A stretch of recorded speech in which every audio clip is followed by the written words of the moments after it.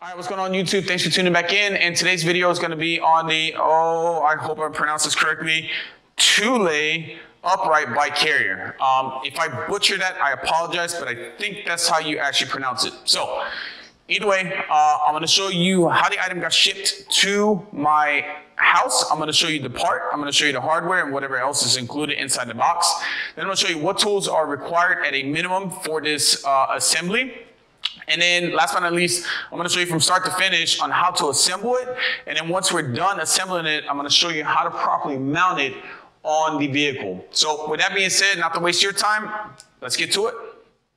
Okay, so the first thing you're going to do is you're going to loosen down the tube holder assembly on the bottom of the tray with the hex key and slide down to the opposite end of the tray.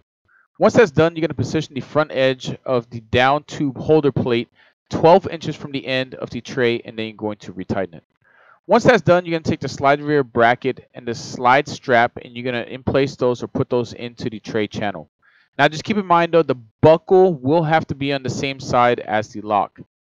Now, once all that is done, you're going to take that end cap, and you're pretty much going to slide that in either side, either the front or rear, however you have it set up.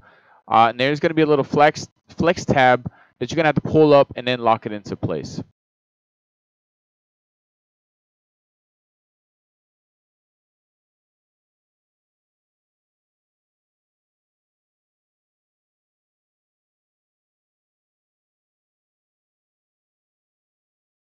Okay, now once this bike carrier is assembled, then you can mount that onto your crossbars. Now just keep in mind the tube holder is the little claw looking thingy that you're going to have to place on the front crossbar.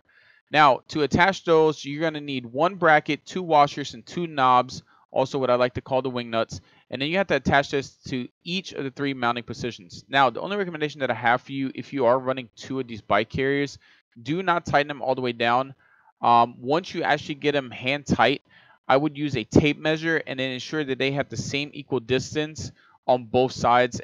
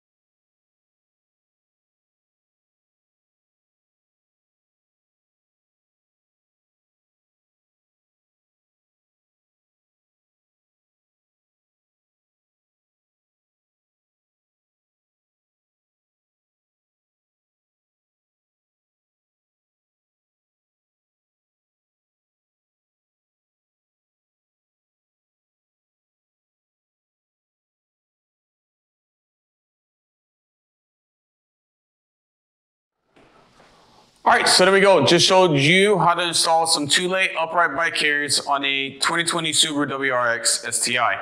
Now, at the beginning, I know you usually say I'm going to show you what tools are required for this installation, but I don't want to waste any footage, and I was going to wait to the end. But hey, this is all you're going to need. This is an Allen key. I want to say there's a 5mm or 6mm, but either way, all you're going to need is this Allen key and those wing nuts, as you saw me tighten down. So that's literally it for tools. On that, if you liked the video, do me a favor, hit that thumbs up. Also, if you haven't done so yet, hit that subscribe button, turn on those notifications, because I will be having more videos on this vehicle here in the near future. Other than that, that's it for right now, YouTube. Until next time, again, thanks for tuning in. Take it easy.